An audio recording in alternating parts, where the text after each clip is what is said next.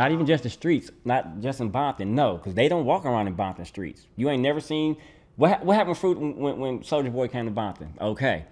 What happened when, I haven't heard of Chris Brown walking around Bompton. No, these motherfuckers want to be able to walk around in public and feel normal, and they walk around feeling normal with thugs and homies that's real in the street. Like, ain't nobody gonna test them. Ain't nobody gonna test them. Somebody test them, there's gonna be some shit right then and there. They want that sense of freedom. That's the same thing that when it comes to, you have to use that formula with the record, with the music industry. They use that same lightweight formula as artist development. The artists, the big artists, they can't go out and roam around as free people. So they sign a gang of people to the label that's connected to the street, that's still the artists, like the artist development, the new artists that's talented, that's tied to the street, that can leave and go as they come.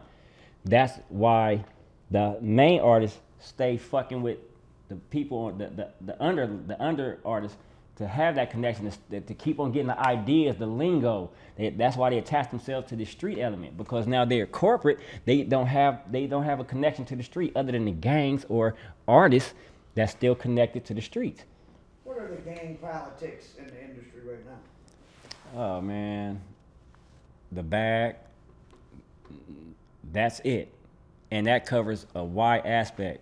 That covers a lot of shit. The bag goes anywhere from management, security, artist, producer, because it's not a certain type of person that can make music. Anybody can make music, and anybody can be affiliated with anywhere. So it's not like you have to be just a blood to do this. No, you could be anything that you want to be in any one of them fields.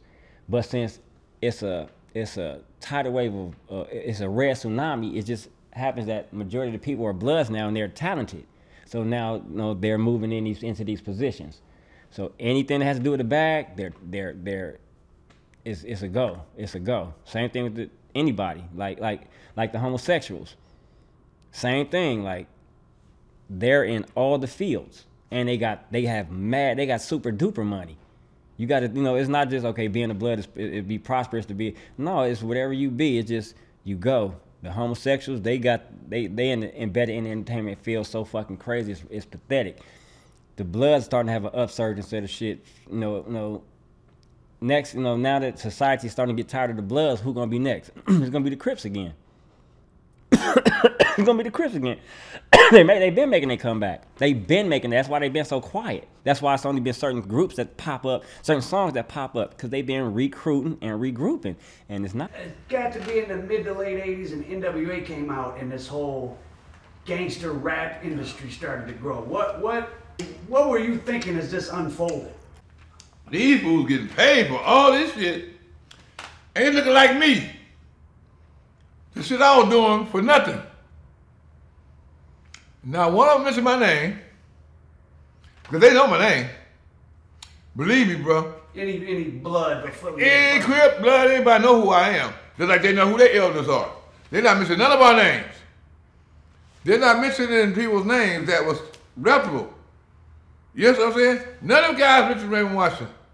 None of them guys mentioned me. None of them guys mentioned Bulldog. None of them guys mentioned Donald Archie, Pookie, Tookie, anybody. They glorified themselves. And when they get to the media, social media, they think that those who the Bloods and Crips is. Right? Those are the ones that getting paid. Now, like I said, man, nobody validated nobody, but nobody thought they was lying either. So what do you think about that whole checking in thing, and why wouldn't a guy like you or somebody get involved with that? More will be revealed. I say it that way, because now I got intelligence now. I'm a little sharper than what I was. I wasn't back crying anymore. Go ahead and get paid. Go ahead and blow up. Get big as you want to be. But I say more will be revealed. Tens of billions of dollars have been made. Has even a small trickle of that been put back into the community by these guys who are from the hood? Man, let me tell you right now, they're sprinkling salt. They're sprinkling salt. And communities are kissing asses, right? Just so they can donate to their communities. You see what I'm saying? Enough money's been made to really change. Who needs $1 billion? Name one person like me who need $1 billion. I'll be happy with 500 million.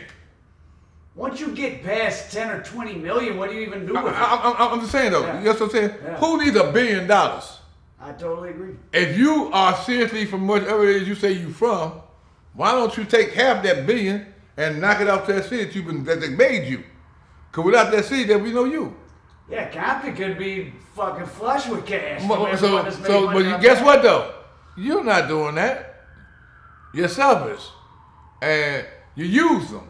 Now guess what? They're not going to be mad because any dime that you give them is an appreciated dime. You know what I'm saying? Because they know if you're going to drop your shit, your turds anywhere, might as well be on Compton. Right? But man, look at here. That's bullshit. I mean, 500 million will take care of you, your generation, the next one after that, and the ones to come. Forever. You know what I'm saying? It's $50 million a year in interest. So what the hell are you worried about? Anything else? I know you want to be the biggest motherfucker that you ever been, but that's not helping those that's out there in those tents living, and those starving, and those who playing your music. You go under the freeway and hear your music playing.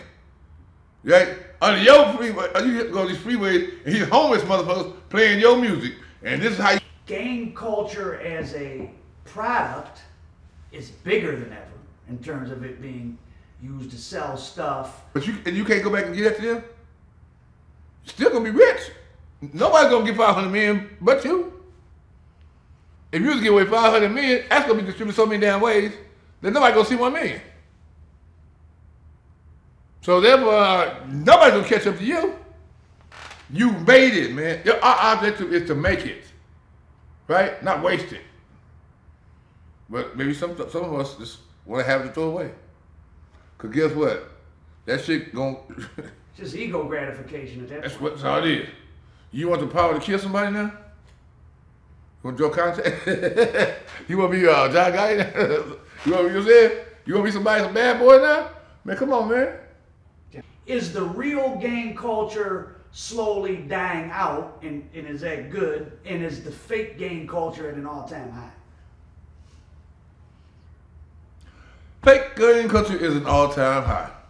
Real gang culture, you really don't see it as much because... And that's good, right? It's a good thing. Keep everybody out your fucking business. Because see, you don't want... See, that's one thing about it. Back in the day, it was cool for everybody to see where we were coming from and to try to initiate. But now, in today's time, like I said, you don't know who to trust. You got too many motherfuckers embracing too many motherfuckers for one thing. You don't know where this motherfucker come from. All thing you do is take his word for it that he's cool. Man, I'm not going to be deceived no more unless I can do a background check on anything and come up with some valid information on this person. You know, I got to have some history on anybody I deal with now. I have to. Because if it's anything that got something to do with our business, our family, trust, and love, you got to know who you're dealing with and what they're capable of doing. If they have no ineffective, bad situations that happen in their life, you know what I'm saying? Anything that could create potential threat or danger towards my loved ones or my business, then they're welcome aboard. You know what I'm saying? Other than that, there, man, nobody's coming in my era into my business without being fully checked. See, now, if you a so-and-so son, and I know you see all your life, you have a history because somebody else come, you know, somebody would know somebody. Everybody knows somebody. Everybody must know someone. Like everybody must teach someone. We can find where your learners came from, where your teachers came from, and then we can evaluate just what you learned and what you didn't even taught. You understand what characteristics you develop. So is this a lot like a real mafia family? Yeah. Where you can't just show up like, hey, I'm Italian, I want to be in. No. Oh, I'm Italian. No. I'm a Corleone. No, where that? Yeah. Whose nephew are you? Like, I'm not. I just Donatello's nephew. I just been gone for the last 30 years. Doesn't work. But I'm home now. Yeah. Okay, well, motherfucker, no, you're not home now. You're here now. You just left home. Yeah. Okay, see, that's the difference. You're here now. You're here where you should have been if you're one of us. Because see, one thing I say, what was designed to find you should never miss you. What was designed to miss you should never find you. So therefore, if you're at home, you'd have been found a long time ago. right? Because if you were missed, you weren't home. Or if you weren't missed, you weren't home. No, yeah, if you weren't missed, you weren't home. You know what I'm saying? So I'm trying to tell you right now, let's don't play the game. Let's go to our reality. I'm not gonna love you because you say God is good. I'm not gonna love you like I told the gang members. See, we're intrigued with, you know, all that shit. Nah, homie, put that shit back like that. You see? Put your pants up. Let's talk. From right here, right? Cause this here, you're blinding me. You're trying to blind me with some mud shit, right? You're throwing me off now, right? If I was a cute little girl or a little wannabe ass dude, I'd be intrigued by that. Right now, that's bullshit.